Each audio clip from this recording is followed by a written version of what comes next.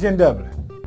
You know, I was at the crib, you know, relaxing, chilling before I come on the show, and I see Mr. Sol Campbell say things about Poland. And I'm saying to myself, wow, that was some racist things he said. How can you say this about a country that welcomes everybody? Evidently, he has never been a cracker. He hasn't been to Posen. He hasn't been to the Tri-City, Gdynia, Gdansk, Sopot. He hasn't been to Łódź, and definitely he must haven't been to Wrocław. This is a great country and a great nation. And for us, the fans, come on, man. And for us, the police, come on, keep it real. Keep it 100, dog. The Polish police does not tolerate nothing. They have zero tolerance 7 days a week. This is a safe country to come and play. Polish police don't care if you're black, white, yellow.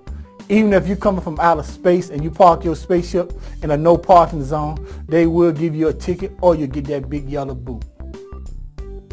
And for us entertainment, come on, man. Poland has some of the greatest sites in the world. This is not a small EU country. England is hosting the Summer Olympics. I haven't heard you say nothing about don't come to England. You know, Poland to me, this is my second home.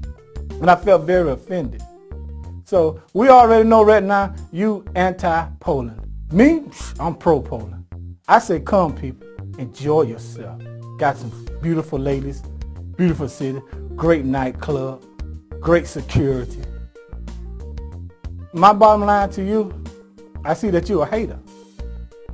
Why hate on a country, man? You got racism all over the world. You got Nazis all over the world. But yet you come on national TV and singing out a country that has done nothing to you. So if you're the man you are, come and visit Poland, man. Shoot, man, you have a great time, man. And for us, the fans, and people mention about Legia football team, Legia love their football team. The bottom line, they just love their team, and the fans do whatever they can for their team. And I don't see nothing wrong with Legia football team. Shit, the fans support their team up and down. And for security, you come to Poland, you do right, you have fun, enjoy yourself. The police ain't gonna bother you. But it's only when you out of line, that's when you get that beat down from the police or from any other country.